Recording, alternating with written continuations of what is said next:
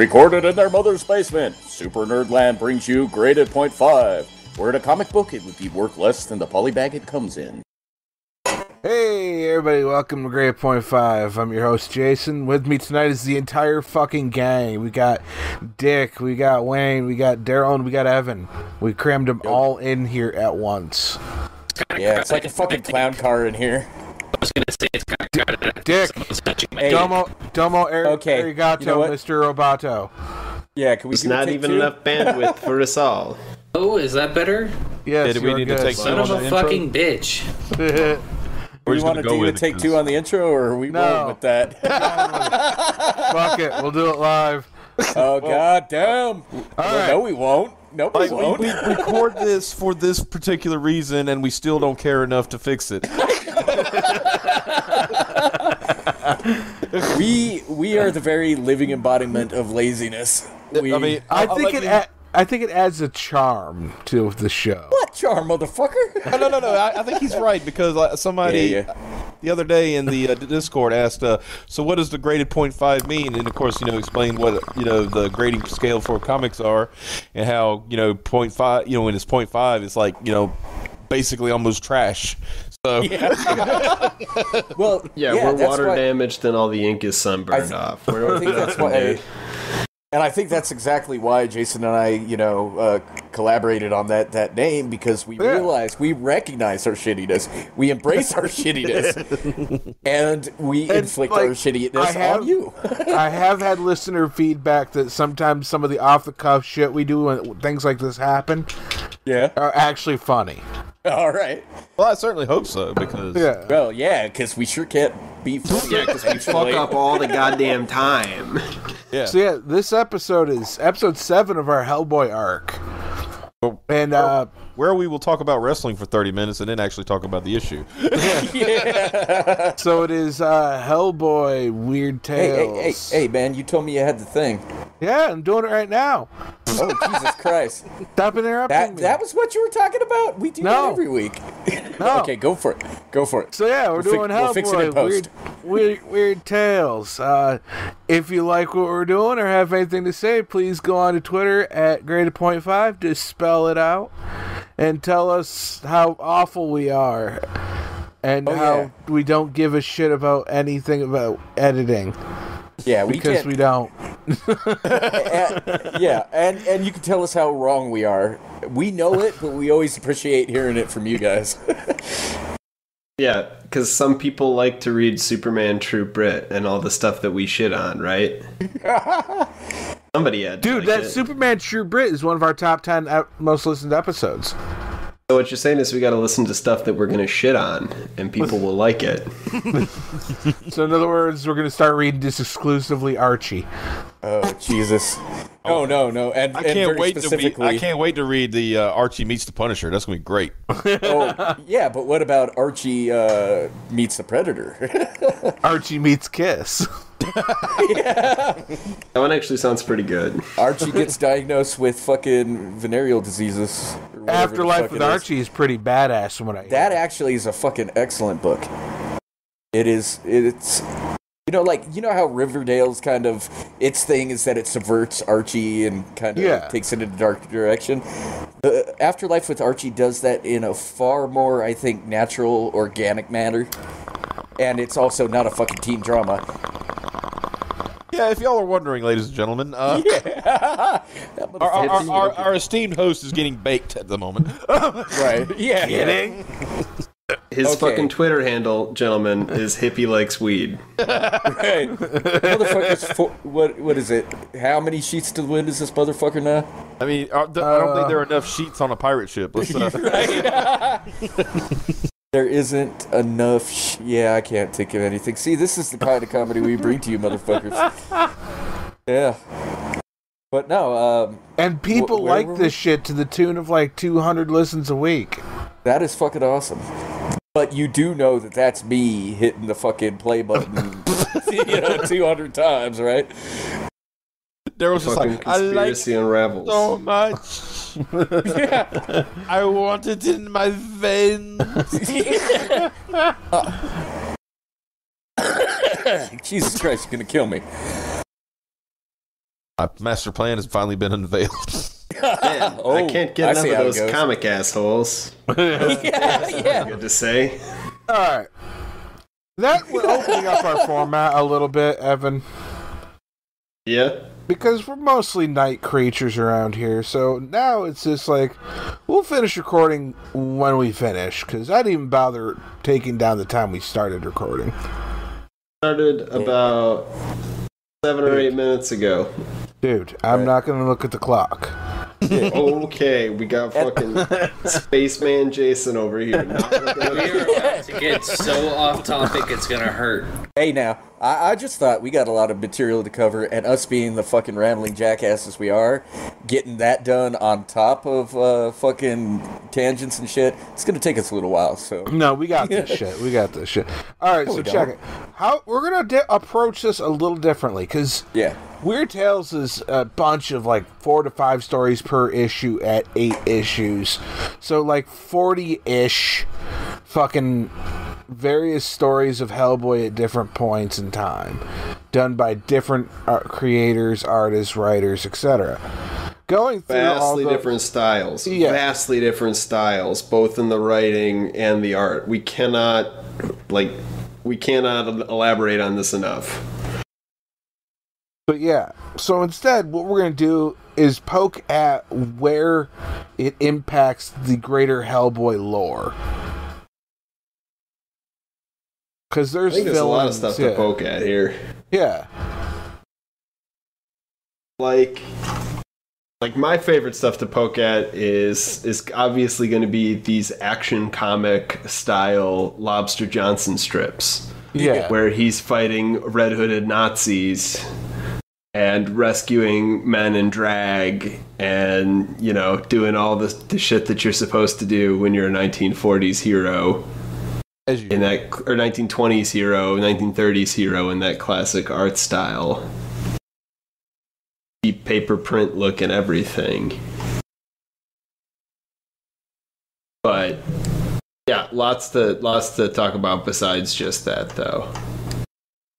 Did you guys have a favorite one of the styles at least? No, I didn't read any of it.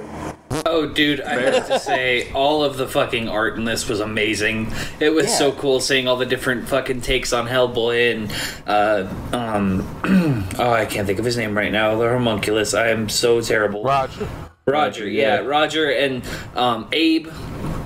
And then I love also how all of the Lobster Johnson comics are in that sort of Bronze Era style. That is just fucking awesome. Oh my god. That shit was just like, every time that would pop up, I'm like, oh, I'm in for a treat now. You know? I definitely have to say that the Lobster Johnson wins for not only just, you know, that sort of nostalgia Bronze Era sort of thing, but also I think it was probably the most solid set of stories in this sort of story collection, in my opinion. Yeah, I gotta agree though. The art styles on display, man, and some of the pinups in particular are fucking amazing and shit. You know, it was just cool. I don't think there was any single art style, even the more exaggerated cartoony ones that were drawn for comedic effect and shit. In some of those stories, I don't think there was a single one, including those, that really fell flat for me. You know. No, it was just it was eye candy as much as it was, you know, interesting reading. No, there was one story that I really liked. I think, Evan, you'll agree with me why. Because it's a Kate Corrigan story.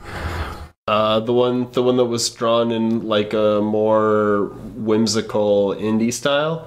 Yeah, and her mom comes back? Yeah, it was in the second issue? Yeah.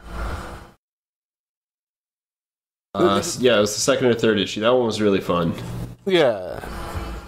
At the same time, it, you know... also shows that she's a badass. Yeah, and that while being completely quote-unquote normal, she still deals with all the paranormal shit, same as, you know, the paranormal characters do.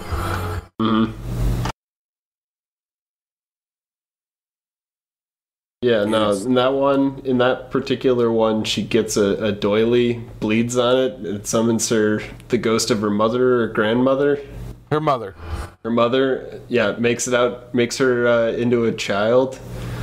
And then she gets rid of the ghost by telling her she'll marry a doctor and have a bunch of kids. And I think that's... Oh, and then, yeah, Johan's saying I'm a doctor. Yeah, I can see why you'd like this one. It's got, like, Kate and Johan.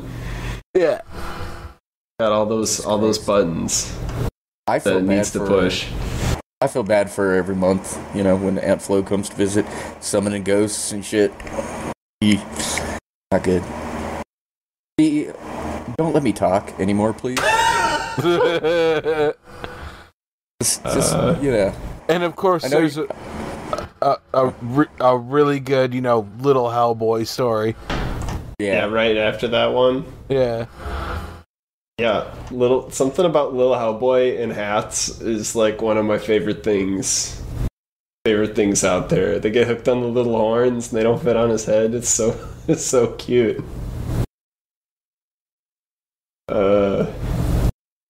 Yeah, Hellboy wears a little hat. I went through all these for the story, and I never really took the time to stop and look at them for their art styles. Oh.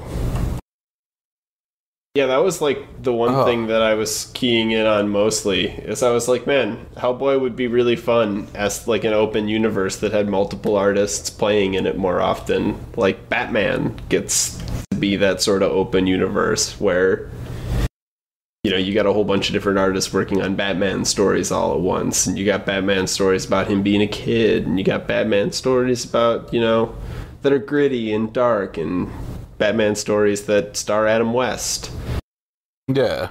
And I want that with the Hellboy universe. Where I've got cheesy, campy Hellboy stories, and then also badass Hellboy. That's pretty much what this series. That's pretty much the all of the emotions that I got with this series. Mm-hmm. Is I want to see. Yeah, I want to see like dudes who are at Marble try Hellboy. I want to see like Christian Ward's take on Hellboy. I don't want to see Bendis' take on Hellboy. Now this J.H. Williams, the third one, that's in issue 5. Yeah. The first one, I love the art in that too. Oh, the pencil one? Yeah. Where it's like the humans look very soft, but Hellboy looks very jagged and hard-edged. Mm-hmm. Kind of a contrast between the the regular people in Hellboy, who's hellish kind of. He's got angles that he's got angles that don't exist in human physiology. Right. That's pretty rad. I'm currently looking at this one where Hellboy's pretty much got a fucking cone head, but it actually works in this art style, you know, like. Yeah. It's angular. Everybody else is kind of regular. Might have some crazy hairdos and shit, but you know, generally, you know, they look normal, and Hellboy stands out all the more for his angular appearance and shit. It's an interesting kind of contrast in art style and shit. I dig it. Now, on the opposite end of the spectrum, you got this Jim Starlin one, which I love Starlin's work, but he made Hellboy look a little too much like Thanos. The right hand of Doom is in proportion to the rest of Hellboy. It's not, you know, comically gigantic like it's supposed to be. Yeah. It looks more like Hellboy as a hard-edged Marvel anti-hero. And I kind of like that. It's bugs like a fun, the shit out of me. It's a fun. I think it's a fun little take. Like we've got all these other Hellboy takes. Why not like Hellboy as some Marvel hero? Yeah, and I guess it is kind of interesting when approaching it from that aspect or that respect, rather. But looking at him, you know, yeah, it is kind of jarring. You know, and the hard thing is that they don't address is it's 50-50 on what's actually in continuity with this shit. Right. The way I sort of treat it is the same way that like the Hellboy universe treats Lobster Johnson as a character, where there's like a whole bunch of myths and rumors about him, but you don't know which ones are true and which ones aren't. I feel like these are like the stories like tall of tales. Hellboy. Yeah, tall tales of Hellboy. Yeah. Okay. Yeah, there's like got to be some truth to them, but I don't think that they're canon, so to speak. Yeah, it's kind of like if you were to ask Roger or Kate or somebody from the BRPD, hey, you got any stories about Hellboy? They'd sit down and be like, okay, this one time. You know what I mean? That's what it feels like. Yeah, or like a lower level BPRD employee is like out getting drinks and spilling the beans to you, the villain. Yeah, this one time, Hellboy fought off like 20 fucking Japanese ghost heads, dude. It was sweet. That one actually happened, though. I'm looking at it right now. Yeah. No, but that one actually happened. That one I know for sure is canon. But like, you know, all the other ones. Yeah, I heard he fought off the director's mom once. Yeah. Yeah. Okay, you know what? I like that take. That's actually really, you know. That's why sometimes we get like cutesy kid-like Hellboy. That's why sometimes we get like Marvel hero fighting a giant basilisk Hellboy. Yeah. Different conceptions. Now, another conception of this whole universe that I really liked actually was in the 6th issue, the one that was done by drawn by Gene Colan. And it's the Liz story in that issue. Let me drag that one up. The Liz story was like the second or third one, right? Yeah. Oh yeah, with all the fucking like 80s sketch style. Oh, dude, that's pre-80s. That's 70s. 70s? That's like the old Vault of Horror and shit, dude. Okay, yeah, that's making more sense. I'm thinking like Swamp Thing. Yeah. And a little bit of that. House of Mystery, you know, that kind of thing. The House of Mystery stuff, yeah. Immediately followed by the like sort of cartoon style with a hint of classical in this one where Hellboy gets swallowed by a giant beast which is swallowed by another giant beast. Beastception. And an amazing pinup right after too. Yeah. Looking through this stuff, and these things are lacking Hellboy falling through things. Yeah, there's a distinct lack of falling through a floor. Yeah. Very upsetting. Oh, there is a panel with Abe busted through some glass. Does that? That's not the same thing. It doesn't scratch the same itch, dude. Yeah. He's got to be put through like some kind of stone or concrete or even falling through the stage. That would have been fine too. Well, how about? Oh yeah, that's. Well, they do make up for it. There are giant monkeys. That is true. Well, do they have guns? Yes. And then who gives a fuck? Oh, I mean, to do okay. To be fair, Hellboy gets shot out of a gastrointestinal tract in this one issue. So what you're saying is he got shot out of something's ass. Yeah, the floor let out on the thing. All right. Oh Jesus Christ! So he fell through the rectum. He fell through the floor of the critter. Yes. Yeah. Okay. So that counts. That's more of a water slide than it is falling through something. I mean, yeah, that's true. Yeah. We're at world's smelliest water slide. Jesus.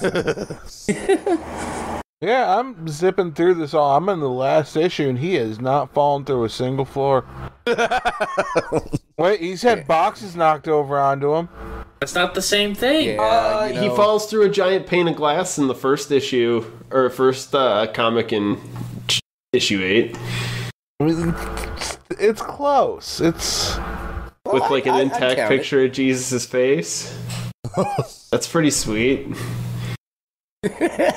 Fighting a giant rat thing with a comically large hand. Oh, this time in watercolor instead of standard comic or like painting. I'd give it to him. This was one of the issues that really stood out to me. This first comic in issue 8 with the art by Jill Thompson, and it's all watercolor. All looks really cool. Yeah, that is. Doesn't really care for it. Oh, good. I like the person who did the letters too. I'm gonna assume it's the same artist, but the letters like really great indie comic style. I would read this Hellboy and Girl Detective in universe series. Now, conversely, the one that got me was the last one besides the Lobster Johnson epilogue. The Professional Help, the one done by Evan Dorkin, the Roger story. Oh, yeah. I should have ID'd that as Dorkin right away. I love Dorkin's style with this. It just feels so good. Like, I'd love to see him do, like, a Roger miniseries. His style works so well for the character. With Roger being like a fish out of water. Yeah. And Dorkin, drawing a bunch of ugly characters. I kind of like it. And then, of course, like, do like the mandatory milk and cheese reference in there somewhere. Mm-hmm. Some gross out humor, and then this one's even got some nice gross out humor. Yeah. And some monsters, that's all you really need.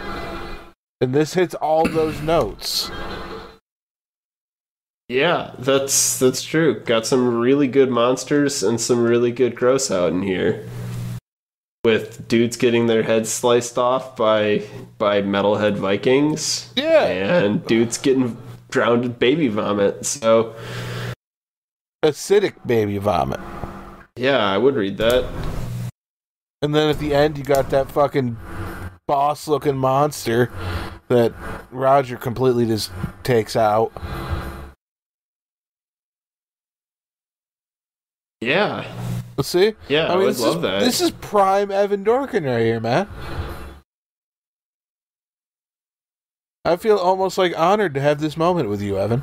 Yeah. Well, kiss. Yeah.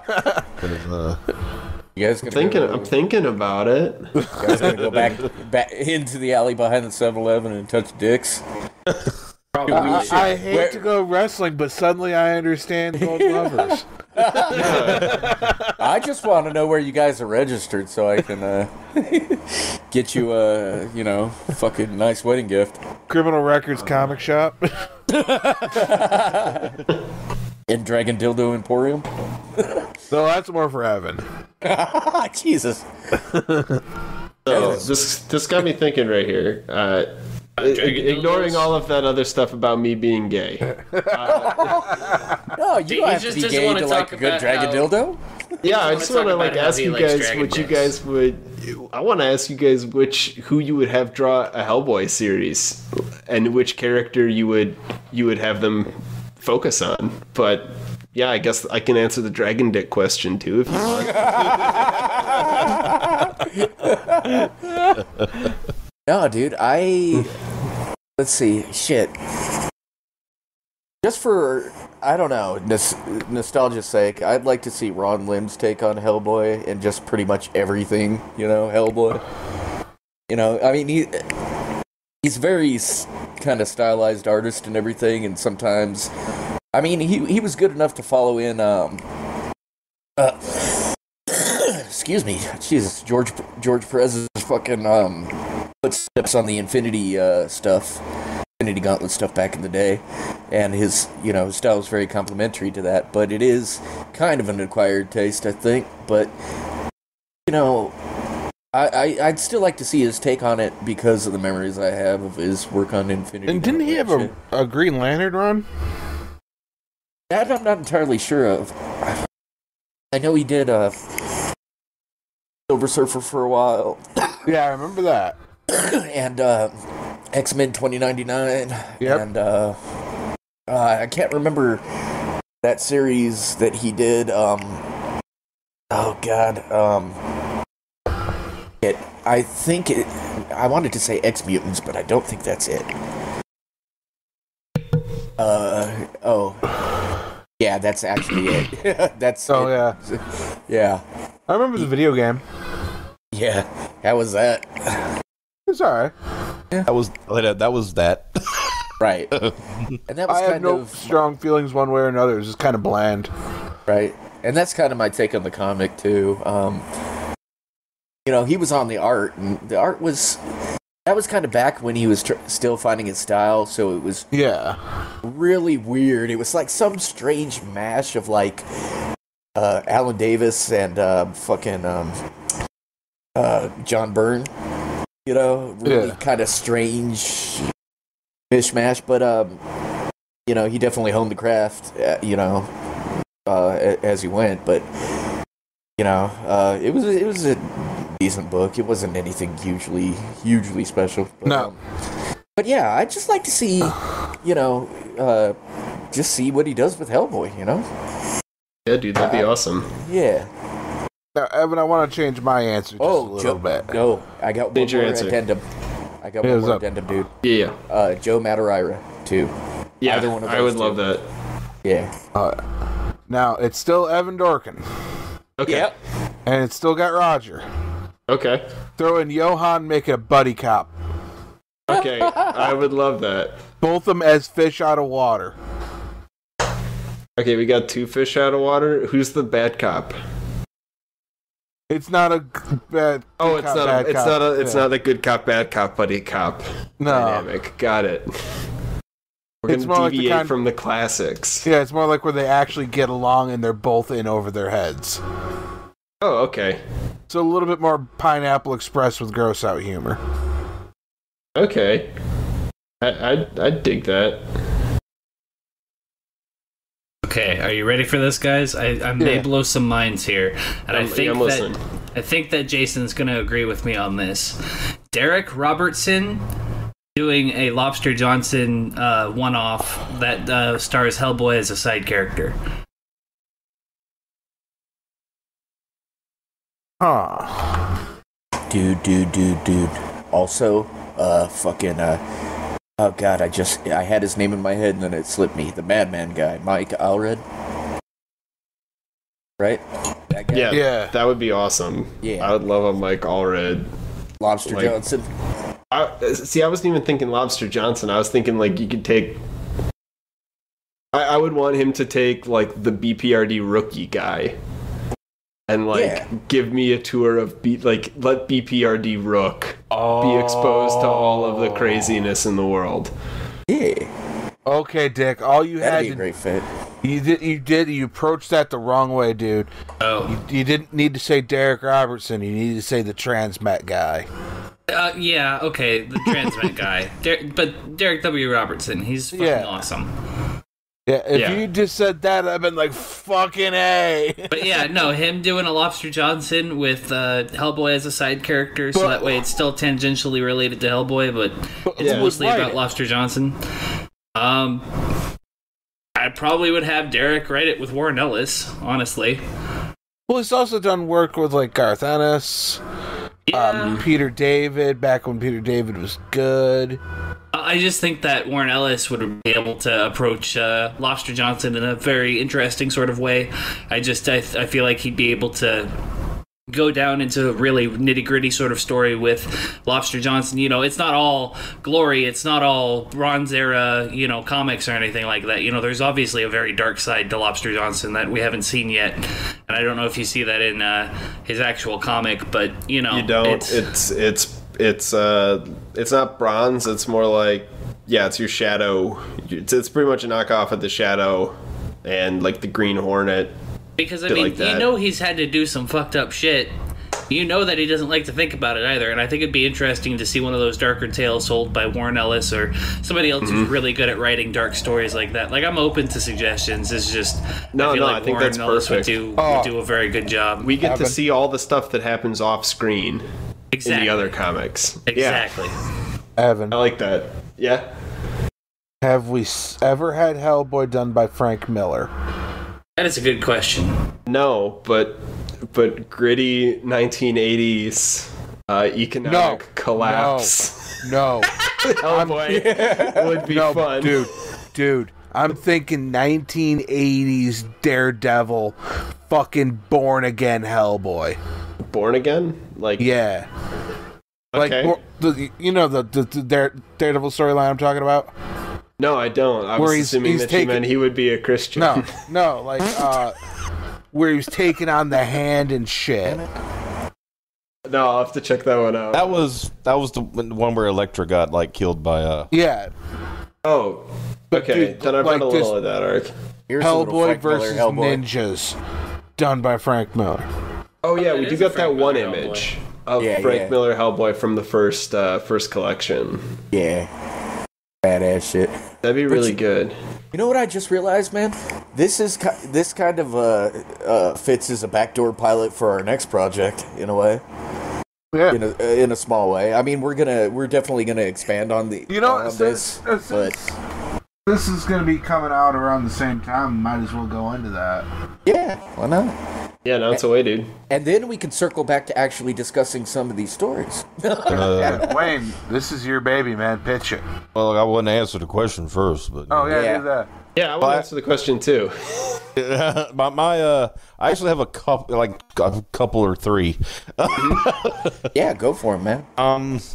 My first thought. Okay, my first one has to have a very specific caveat. Okay? Yeah. The first one is very specific. Laniel Yu, but with a really good inker. Oh, that caveat, though. Yeah, because Laniel Yu is a good artist, but if he has a bad inker, that art looks like shit. And that's really sad because he's actually a pretty good artist. But if he has a good inker who can follow his style, it's amazing. By the way, lads, ball number 4. Yeah, no, I can see that. And that would be, if as far as like a character goes. Now, hold on a sec. Who's writing it? I'm not really getting into the writing. That's not, I wasn't really Hellboy. The writing's not, like, I hate to say it, but the writing is not the most important part. I mean, okay, we're gonna write him falling through a floor. I mean, it's not like It's more story. It's more about the story than it is about the writing. Yeah, but as far as that was, I could see him doing like an Abe story. Okay. I think that style would fit really well because he's kind of, if you ever seen his style, it's really a flowy style. So I think like a water type story would be really good for that. I can dig that. Yeah, I could see that. And then what were the other ones? One of the other ones I had was Ethan Van Sciver. I think he would be I think he would just be good at overall, just overall. He's just, I think you really could pick anything that was done in a more traditional comic style, and Ethan Van would do it pretty well. What? I would specifically give him BPRD. Yeah, that would be a good. Mm-hmm. My third choice, and y'all are, I don't know if y'all remember the name or not, but Rags Morales. Yeah. Okay. You ever read Identity Crisis? And I think he would be a good.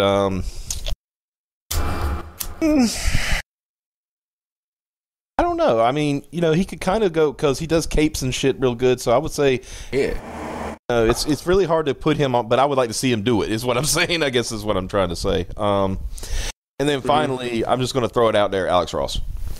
Alex Ross. Yeah. He's done Hellboy stuff, hasn't he? He's done stuff, but we're talking about a run. So he's done like commissions and portraits. I'm looking at some of his stuff online right now, and it's like really nice. Here's one idea. What do you guys think of Barry Windsor Smith?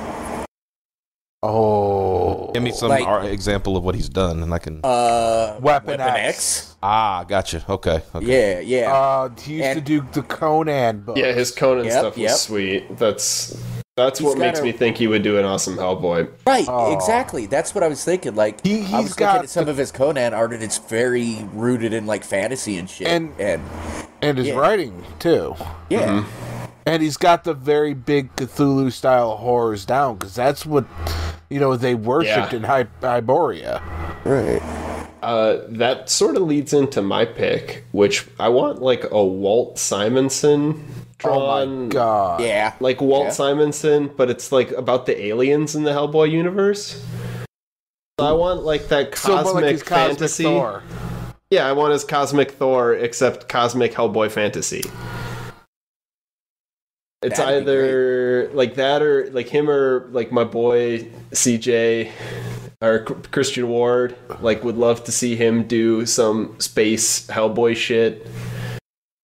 It's gotta either be that or no, it's probably gotta be that right now. Would kill for space Hellboy in space, dude. Cosmic Hellboy.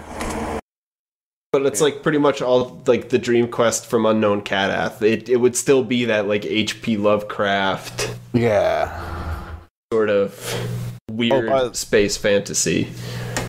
By the by, some of the stuff I was looking at was not Alex Ross. It was Alex Maleev. So, which is still awesome, amazing. But I was just like pointing out that like what they were saying was Alex Ross was not Alex Ross. But still. And there's a John Romita one. That looks. Yeah, the John Romita one looks sweet.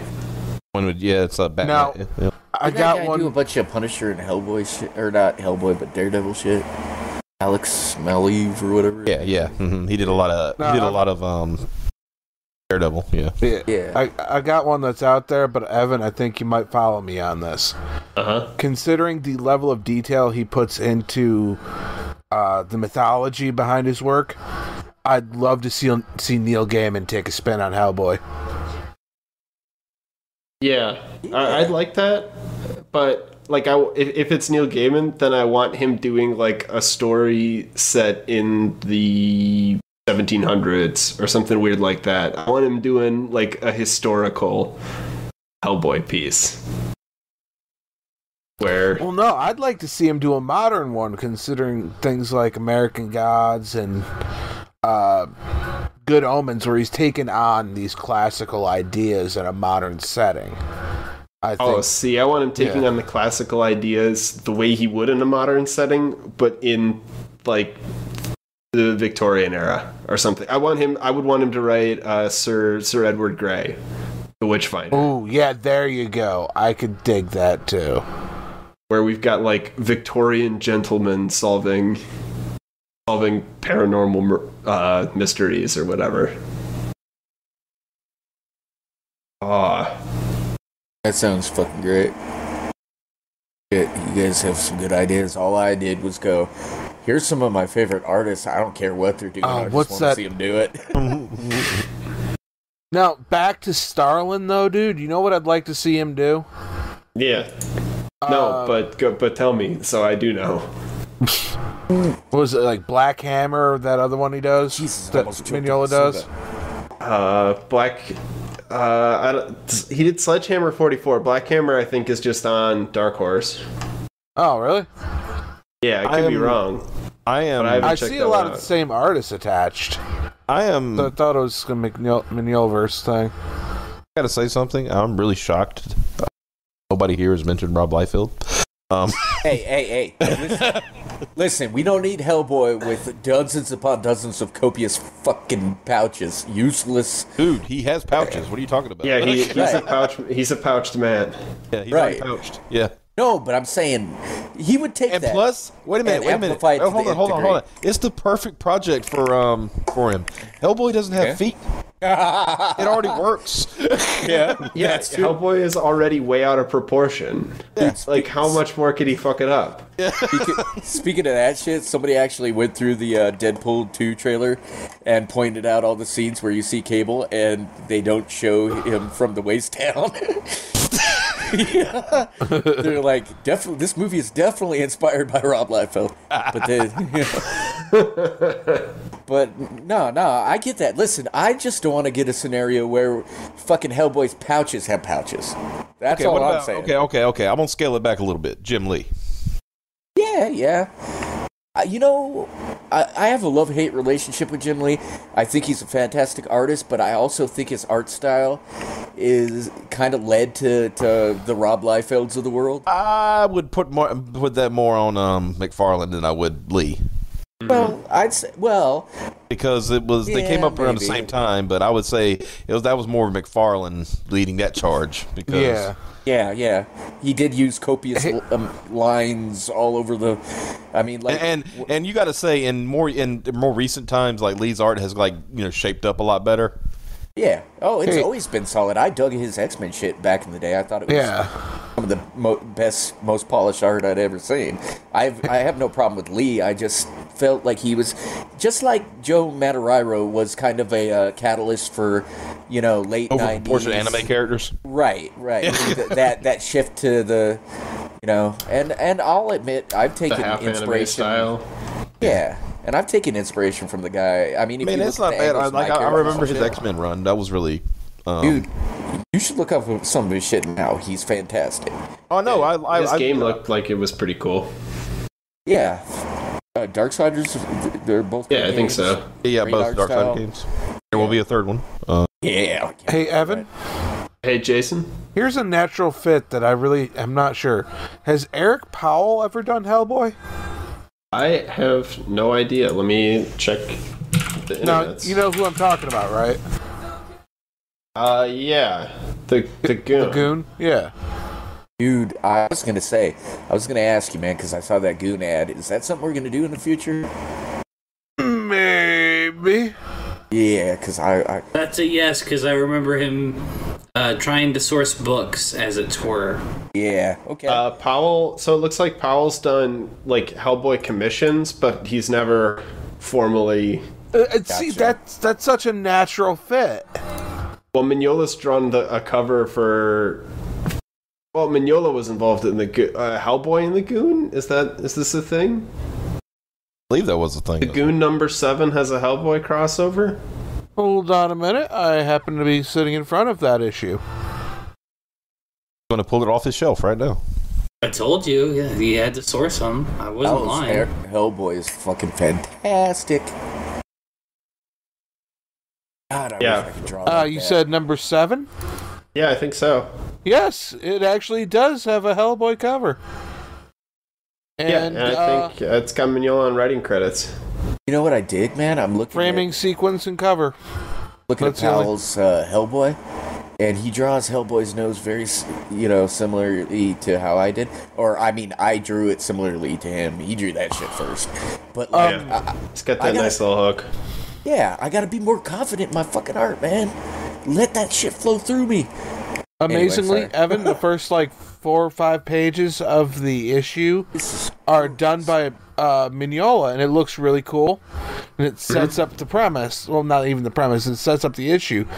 But then when it switches to the other art style, you get to see Hellboy. Done. It's by Powell? Really? I'm gonna have to read that. I'm gonna have to read that one then. Or just fucking art, dude. And try to fucking find it when I go to my local comic shops next. Yeah. You get 4 or 5, and keep going, 6, 7, 8. Yeah, for the rest of the issue, Hellboy sitting around done by Powell. It's just a team up. That's fun. And it makes me so fucking happy. That's a good fit. That one I just... And then it shifts back to Mignola at the end. That's... Yeah. No, I know it. That's a really good one, dude. A little... I'm sorry. The face is perfect. Yeah. I'm just poking around and it's gorgeous shit. Am I right, though, that art style is such a natural fit? Yeah. Yeah, no, super angular, but pointing places. At the same time, you got Hellboy, who's a little less stocky than usual, but you still got a ass big a right arm as you. Yeah. You expect? Yeah, no, it's a natural fit. Somehow somebody looks more goony than the Goon, though, and I don't think that's something that should happen. It's a guest appearance. You can get away with that. Yeah. It's a one-off that, due to the framing structure, you could say isn't in continuity. Right.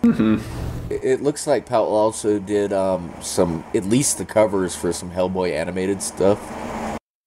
Ooh. Yeah. Oh no, I think Powell was the art director.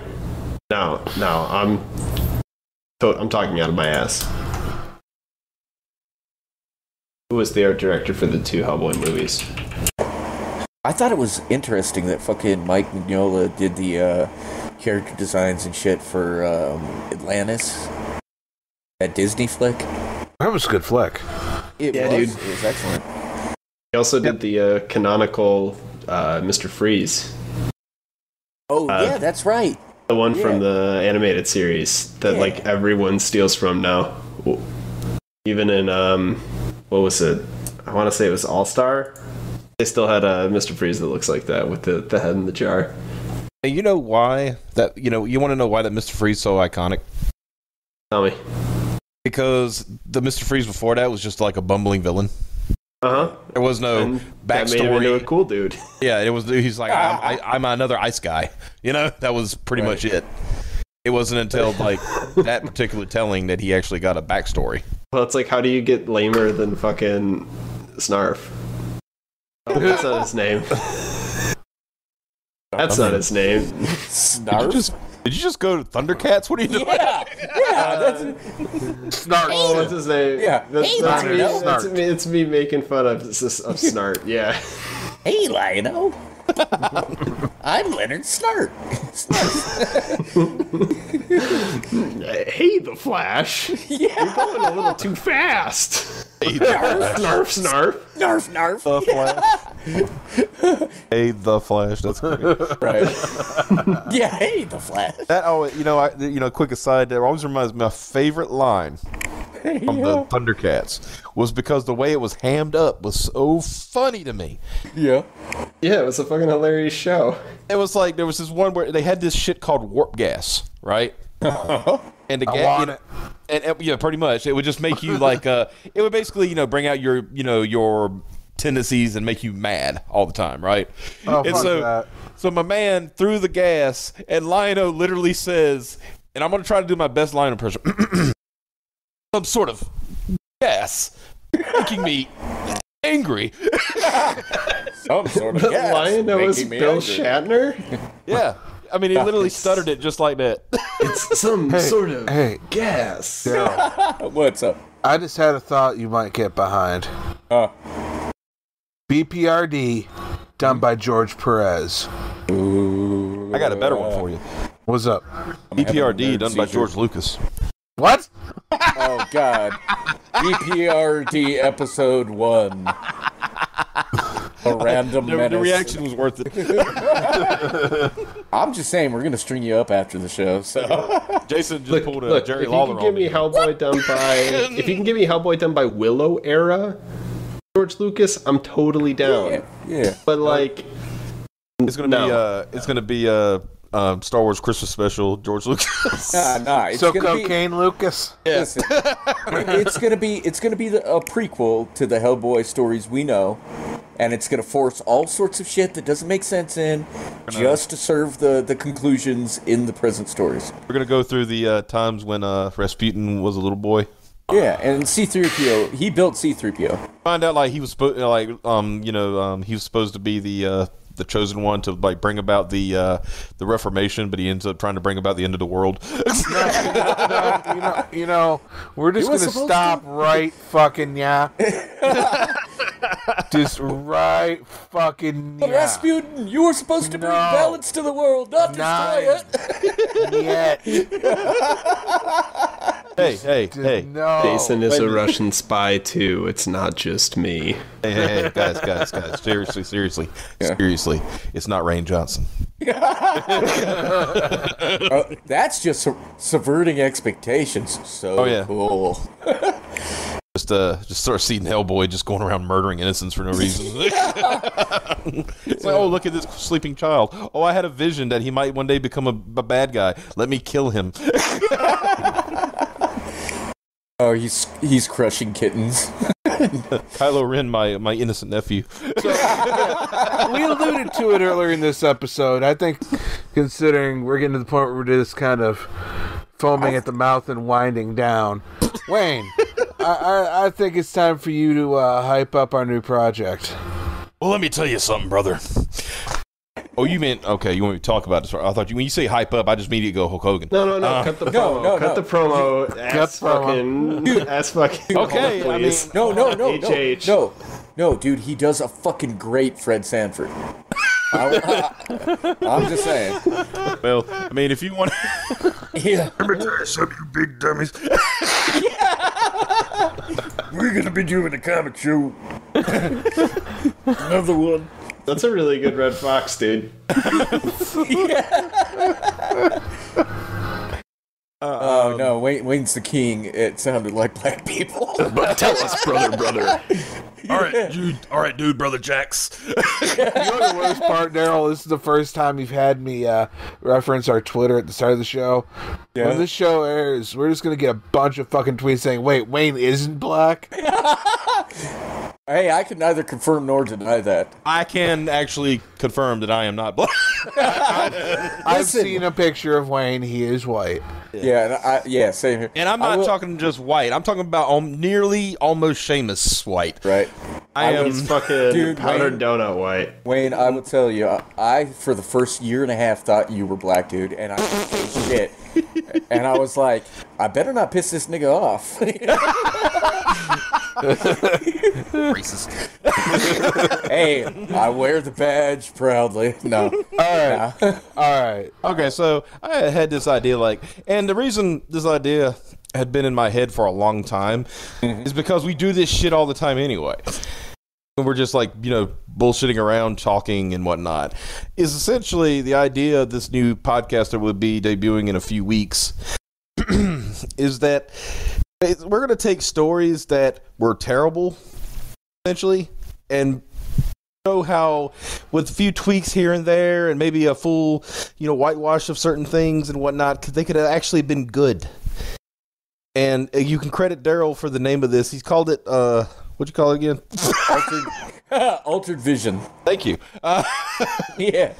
And, it's basically, it's taking what, had originally come out.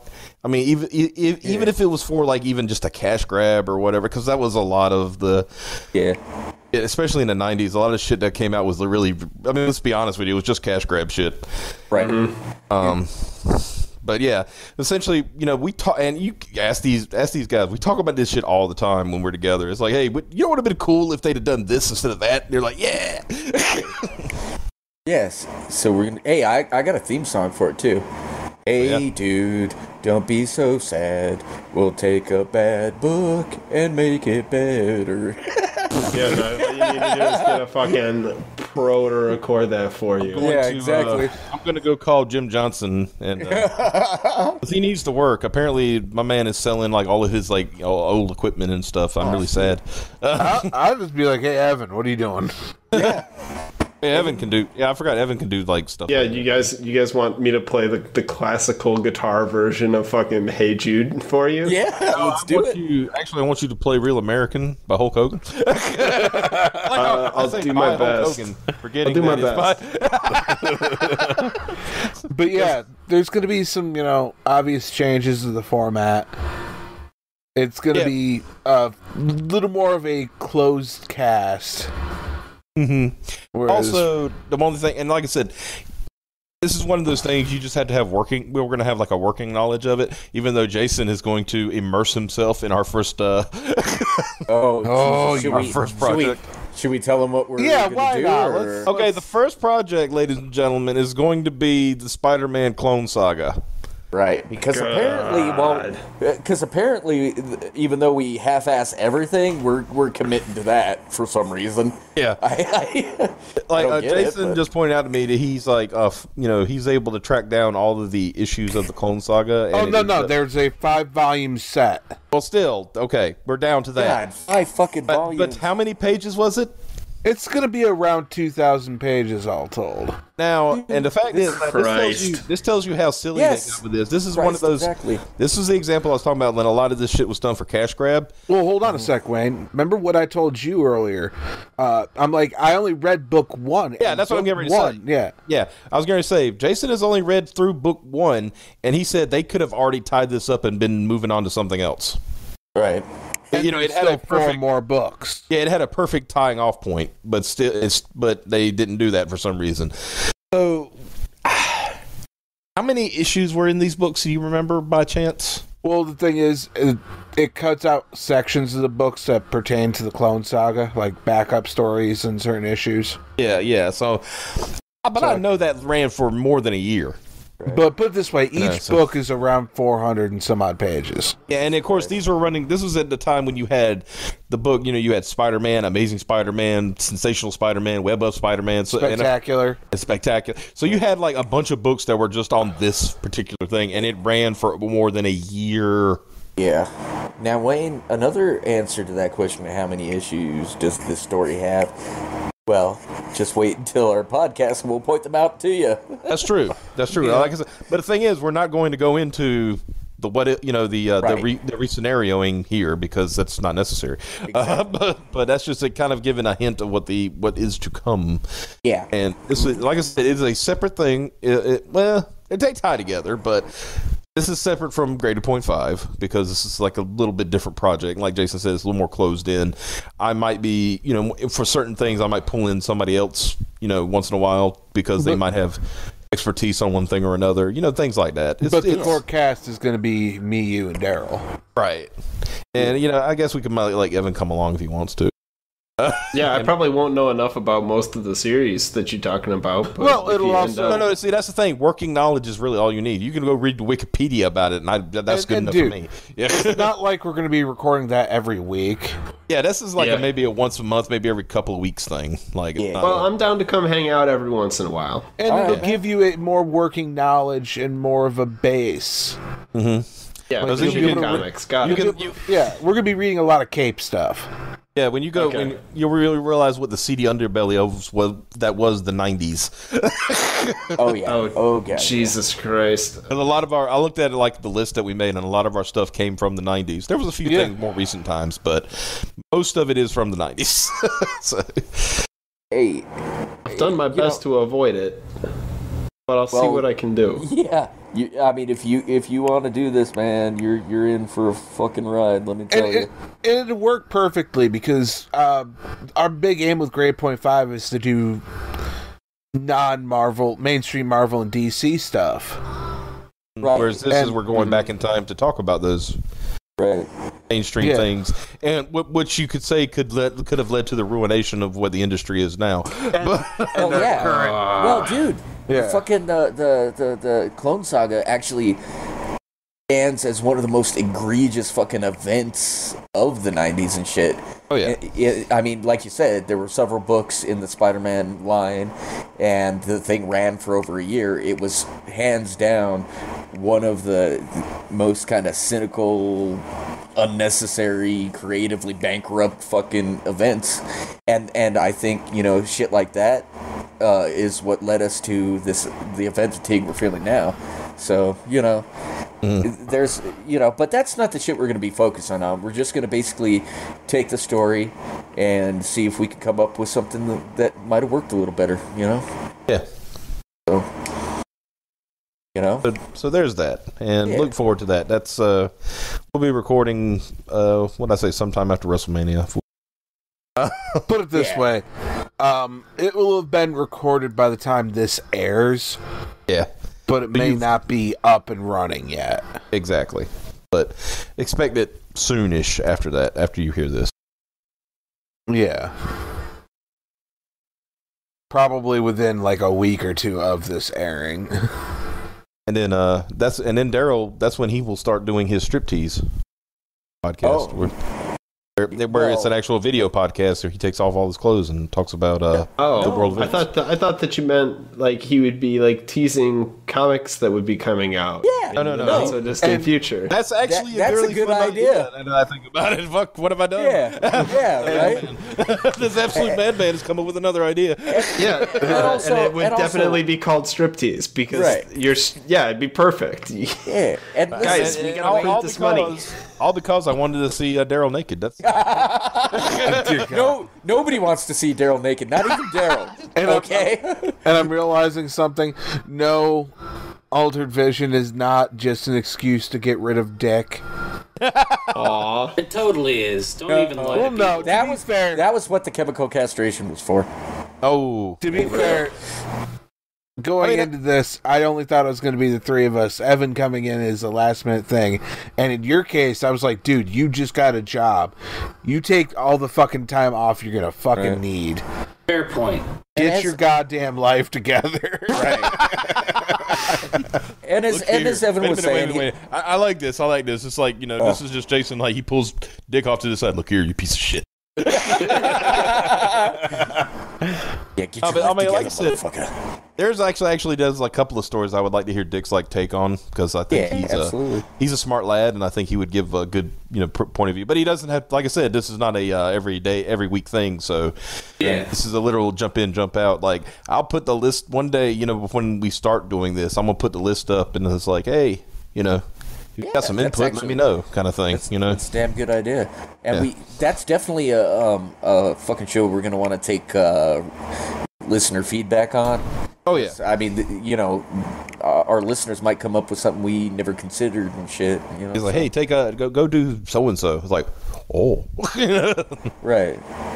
I mean, and like I said, that just leaves. Right now, we're just doing the bad stuff. I mean, we could eventually do things that were actually good. And just talk about hypothetical, alternate possibilities. I mean, I think I've mentioned this before. Like, I always take the example, like, how, Identity Crisis was a good story, but it led to a lot of shit. Yeah. So, there's the one example, So, yeah, exactly. So, but anyway, I don't want to give too much more away because we still got to, And we can even go into unfinished books and shit. And, figure out a way to wrap them up like... Miracle Man. How about Battle Chasers 2? Was that ever finished? It's like, speaking of Joe Mad, let's...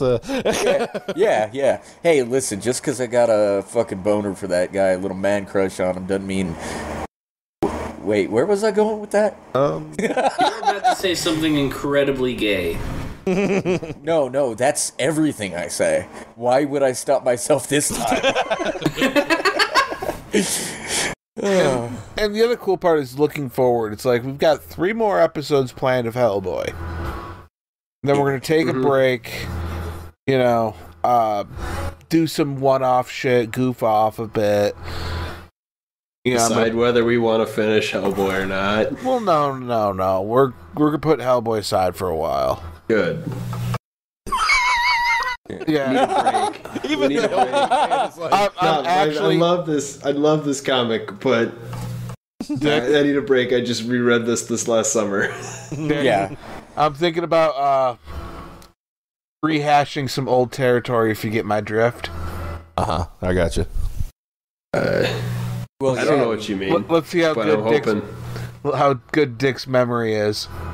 I know exactly what you're talking about. Hey, Dick. Is that what we're starting with? Transmit, really? No. Yeah. Oh. No. Same. How you feel about rereading Battle Pope? Oh, fuck yeah, dude. Hell yeah, I'm always down to read Battle Pope. Was that That's one of those... one of those lost episodes that we're going back to the well to... Yeah. Okay, yeah. Yes, and Battle Pope is amazing. Oh my god. You guys are going to love it. Battle Pope's just absolutely the title. amazing. The title is... The title doesn't even do it justice. No, we're going to go back to the well, hit up some old stuff. Maybe, how do we feel about Dick taking the lads here to the field zone? Oh, shit. Hey, I don't have any feelings. Actually, I do have the one, and that's just anger all the time. Make him read some We 3. Oh, God. Yeah, that'll destroy any man's soul, even if you don't have one left. I don't, so we'll put that to the test. Yeah, All so right. do some fun little things like that. Get some stats up for the Hellboy shit, see what we think. Yeah. And eventually we'll do Transmetropolitan. Yeah, it's just gonna be a matter of how we do it. Yeah, that's very true. I think it's maybe a good idea to just take some time. We'll all read it. This is one thing I think that's going to require show notes, in the sense that we need to condense it down to the important story beats and shit. We don't have to go over the minutia. I feel like Transmet would be more fun if we did one episode we gotta get more autistic. or less. Yeah, I want to be autistic about it. I want if we talk about story, let's talk about all the main story arcs in one episode and then fixate on some weird shit. Yeah. That's what I'm kind of getting at. Because my favorite stories in Transmet weren't the main story ones. They were all the weird little one-offs where he's going around fucking up a religious convention. Yeah, where where there's a BDSM religion and there's every sort of weird religion you can imagine. I want to see Spider Jerusalem there. Right. And that's that we would literally have to do one graphic novel per episode, go over it with a fine-tooth fucking comb.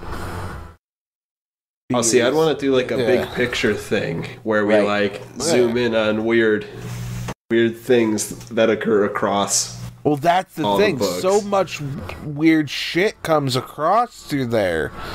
In just small, tiny little ways. Threads that you lose for 10, 15 issues that pop back up, Oh, hey, I remember the people who live naturally in a reserve in the park. I wonder if they'll come back. Right? And my only concern, I suppose, was just that there's a lot to unpack with Transmet, and that is definitely something that, either we go all in like that, or we do break down the story beats. And I do agree, though, that it would be way more fun to get into the minutia. If you guys are willing to do that, I'm all in. And see, that's the thing. I am totally all there. No, you're not. Oh, Rip. You know what I mean, though. Yeah, I am totally down for it. Yeah, man. Okay. And what we need to know first is, are the listeners down for it, Right. So if you have anything to say about this, you've been listening to it now for, at this point it'll have been 7 fucking episodes. Hit us up on Twitter at graded.5 to spell it out. And let us know. Dude, would you really want to see us go autistically all in on Transmet? And not just that. It wouldn't have to be a whole bunch of episodes all at once. Even we could sprinkle it. Right. We could sprinkle the autism. It wouldn't have to be all taken at once. Right. I do want to add an addendum to Jason's plug there. I do want some feedback on, do you like it when we stick more to the books? And tonight we were kind of loose. We didn't really go into the stories too much. We just kind of picked and chose what we were interested in and kind of moved on to the next thing. Do you like stuff like that where we're just talking about, shit organically and having a good time? Or do you want that more rigid structure? And any and all feedback is appreciated, Smash that like button is what he's trying to say. He's trying to say... smash that like button. He's trying to say smash that like button and like and subscribe. Turn on the bell for notifications. Leave a comment and all the stuff that YouTube stars tell you to do. Yeah, email me your fucking social security number and credit Just card. hit us on Twitter. We're going to ignore everything else. Hit us on Twitter and send nudes. Right. Ladies. Oh, shit. And I guess also the boys. Well, Jason's got to have something to look at. No, but yeah, I mean, because I gotta admit, I'm kind of cool with this looser kind of feel where we just talk about the comic until we're kind of done with it. Because, I think you guys put enough out there where people can go, okay, maybe there's something interesting here, and go check it out for themselves. And ultimately, I think that's what I want people to do. If we accomplish anything, it's hooking up people with comics they might not have been aware of, and shit like that. Dude, we should be reading shit like Usagi Yojimbo then. God, yes. Eventually we will be. Yeah, and so, but I am really interested in hearing what the listeners have to say. Do they like it more casual? Because I'm digging it. Because it's weird, like, I'm looking at the back end and all these stats, and there's nothing pointing to any one episode type standing out above any others. Exactly, that's definitely why the key feedback is key, because, like, you guys aren't telling us. It's really kind of hard for us to glean from the stats. They don't give us any meaningful information. To be fair, we all kind of suck at stats, so... That's true, too. But I do think, actually, now that I'm thinking about it, if they do say anything, it's that generally the people who do listen on a regular basis seem to be pretty much cool with whatever we do. Because, like, we haven't seen any downshifts when we've switched to, like, a more casual thing, or we're just shooting the shit, or you guys are clowning on me for eating cockroaches behind the Panda Express. Like, Well, I was gonna say one of the most popular recent episodes, the one where we spent the entire time shitting on a really, really shitty Superman comic. Yeah. And okay. So, but the thing is that what separates something from being the top 10 to not being in top 10 is literally at points like a handful of views. Sweet. Right. Well, then that sounds like just keep on the straight course. Keep fucking them up every week. Yeah, dude. Maybe we need to start every show with a flub. Just fuck it up right out the top. Wait, actually, now that I'm saying that, I realize we did that this show. We do that every show. Yeah. We get it all out of the way. We get it all out of the way right at the start. I don't think that's accurate, man. I think we keep fucking up through the entire fucking thing. Quit undermining me. I'm telling the audience the truth. Dude, I'm a contrarian. Just for the sake of it. I'm the manipulative villain behind all of the other panels. You don't see me, but I'm trying to manipulate you and the audience to think that we know what we're doing. Hey, Joker, shut the fuck up. Yeah. Tired of this shit. Riddle me this. What's an hour and a half long? Okay, wait a minute. I just had this realization. Like, I just made, like, it's the Joker and the Riddler having an argument and just Triple H busts in. Let me tell you something, you pieces of crap. Oh, shut the fuck up. I'm the cerebral assassin around here. And then he tries to hit the Joker with a big fucking... No, I was going to say with the big sledgehammer. Oh, yeah. And it turns out it's like a fake one. The fucking head flies off when he swings, and then Joker hits him with a croquet mallet. And it's pretty perfect. All right, one last note before we go. Hey, Daryl. Yeah, man. You were mentioning Mike Allred earlier. What? Oh, yeah, Mike Allred. Yeah. How would you feel about redoing iZombie? Yeah, I'd say so. That was part of that era, right? The Lost Tapes and shit? Lost Tapes, yeah. Yeah, alright, yeah. Alright, well, I think on that note, we are good to go here, and, yeah. Again, follow us on Twitter. Yeah, follow us, man. Follow us on Twitter, smash that like button. Comment and subscribe. Yeah, and the Twitter has a link to our Discord on it. You can come and bug us in real time. Yeah, seriously, berate us in real time. Yeah, we don't get enough of that shit, man. We are masochists through and through. So come fucking shit on us, but figuratively, not literally, okay? Unless it's Evan Case and he wants you to literally shit on him. You into scat, man? It's not really my thing. I mean, that's what you say. But I've actually seen your online orders, and okay, I'll try anything once. I'm just gonna stop recording if this gets any worse. Right. Hey, this is Jason. This here to say, if you enjoyed the show, spread it around on social media, and follow our social media presences on Facebook and Twitter, both at Graded.5. Just spell the whole thing out. Also, support your local comic shop and the Comic Book Legal Defense Fund. If you don't know where your local comic shop is, there are sites like findacomicshop.com, and that'll help you find it.